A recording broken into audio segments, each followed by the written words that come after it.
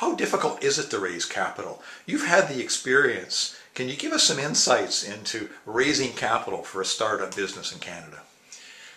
Yeah, so raising business for a startup in Canada is a real challenge. I mean, I've been through this a couple of times. One right from scratch, family and friends. You know, you bring them in, you promise them that things are going to go well. You put your personal relationships at risk, but that money's love money. It's not too hard to get. The second phase is much harder. I think there are lots of investors who'd like to invest, but connecting with them and finding a vehicle or a process by which they can invest is really challenging. So getting to that next level, the $500,000, is where the real challenge is. There's lots of VCs willing to put in $5 million, $10 million, maybe even $2.5 million. The angels have dried up. They find it very difficult to get the vehicle right without getting squeezed down later.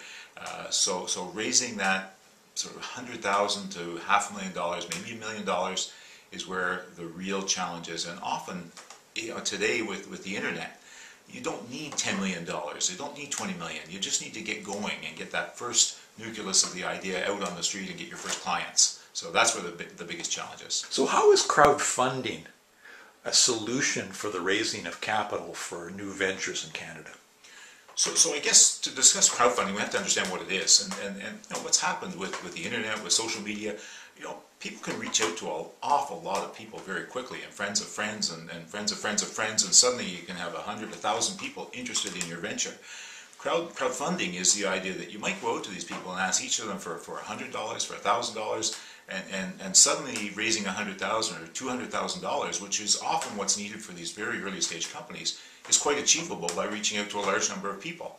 So it is an opportunity to make those connections, to get your business idea out there so that people see it, get excited about it, and maybe want to put $500 or $1,000 in it. So that's my vision of crowdfunding. Is crowdfunding possible in Canada? Is it possible in any jurisdiction? You know, that's a great question. Is crowdfunding something you can actually do?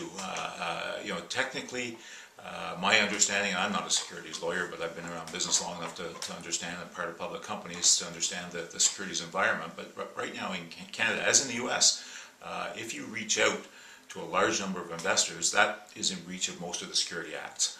And so, no, it's not legal.